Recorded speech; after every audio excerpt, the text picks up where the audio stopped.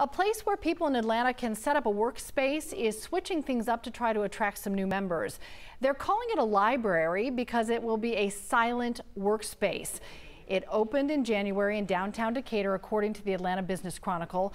A really interesting model here, given the rise of Zoom meetings and phone calls during the pandemic. But Switch Yards says more than half of the spots for the new location were filled within a week of their announcement.